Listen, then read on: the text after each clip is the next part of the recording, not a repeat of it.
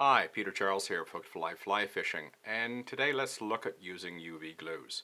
Now, if you've seen any of my other videos, you know I use UV glues a lot, but I don't really get into the actual glue itself. I'm too busy with the fly. So I thought I might as well take an opportunity to discuss the glues themselves. Now, I'm using a UV glue that's fairly thin. And the thing about UV glues, and this is the same for epoxy as well, they don't dry, they cure. And what that means is they don't shrink when they harden. If we use a regular head cement like this one, it's got a solvent in it. And as it dries, that solvent evaporates, so this thing shrinks.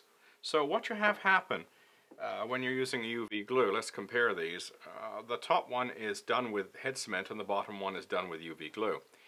And for me to get a good finish on this particular fly, I would have had to use 3 or 4 coats of head cement before I got that nice glossy finish that I get with 1 coat of UV glue. So UV glue, because it doesn't shrink and it looks the same as when you put it on and you cure it, it looks the same afterwards. It doesn't change in appearance, it doesn't shrink. It's a great product to use, but like any product, it comes with its downsides. The big problem with this stuff is that, you know, it's very tough to get it to cure with a UV torch like this one. I mean, you shine this onto the fly and it cures the UV glue. It's the same stuff that dentists use with their fillings. They're using a UV glue in that filling and they're using a UV torch to cure it. Now, the best way to cure a UV fly is to take it outside on a bright sunny day and leave it outside. The sun will cure it rock hard. The trouble is if you don't have a bright sun, you got a problem, and this only cures it up to a certain point. So the problem you get into is something like this poor thing. This has caught multiple fish. It's one of my sand eel patterns. It's in terrible shape, and you can see that this was done with UV glue and there was no attempt to try and preserve the finish, and look how cloudy the finish has gone. And this thing is still tacky. Even though this thing is like 3 or 4 years old, it's been fished multiple times, I touch it, my fingers still stick to it.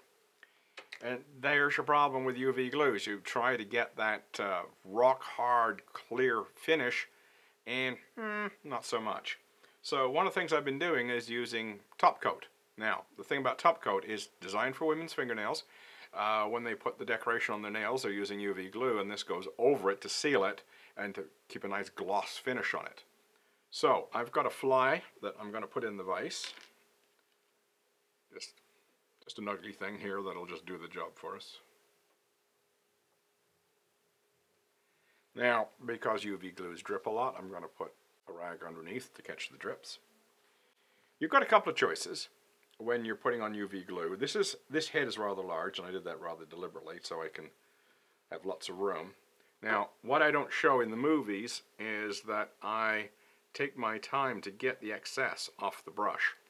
If you don't do that, what happens is you get lots of dripping, and the other problem is if you're not careful, you end up with the glue running into the eye of the hook. And then you have to fiddle like mad to get it out of the eye of the hook. Now, the one thing about UV glue is it doesn't harden unless you hit it with a UV torch, so you can sit and play with it and to get it to the point where it's in good shape. So I'm going to hit it with a UV torch, and this will harden it up to a point. If I was to touch this afterwards, it would be sticky and it will end up with an ugly sort of matted look to it. It wouldn't have any gloss anymore. So now I can come in with a top coat, and again I'm taking the excess off. You don't need very much. Now the top coat uses a solvent, so it will shrink. But since it's shrinking over the UV, we don't care. So now we've got this fly with a nice glossy head, and that head will stay like that as we fish it. It's quite durable. I've got flies that have been heavily fished, and yeah, they start to get a little beaten up after a while, but the basics of that gloss is still there, even though you start to get a few cracks here and there. It is an effective way to finish a fly. Now, I will show you something right here. You can see what's happening on this side of the head? I didn't hit it hard enough for the UV torch. So that glue wasn't cured. So that's, I deliberately did this. I wanted to make sure I show you a problem. And there's what it looks like if you're not careful about getting a good cure. And I know what my problem is with this torch. The battery is dying and it's not very bright. So if you're getting that kind of appearance, that's telling you that the UV glue underneath was not cured. So keep that in mind. If you want a good gloss finish, you're going to need to make sure your UV torch is at full strength and you give it a good hit with it, and to make sure it's cured properly before you put the top coat on. You see, that's gone really ugly now. So there's your typical problem that you're going to have with it. And when you're applying top coat, just make sure it's well cured and you're good to go. And the top coat will keep it durable. It will keep it shiny even when it's been fished extensively. So that's it. UV glue. It really works well, but it comes with its share of issues. So just don't forget to use a top coat, not fingernail polish top coat. Okay. The other thing worth mentioning, this does have a bit of a smell, so it's a good idea to leave the flies out for a day or so to get rid of the smell before you put them in the fly box. Otherwise, every fly in the fly box is going to smell like top coat, which is not a good thing. Anyway, there you go. UV glues. Remember, they cure, they don't dry, and you need to put something like a top coat over them to really harden them up and keep that gloss finish.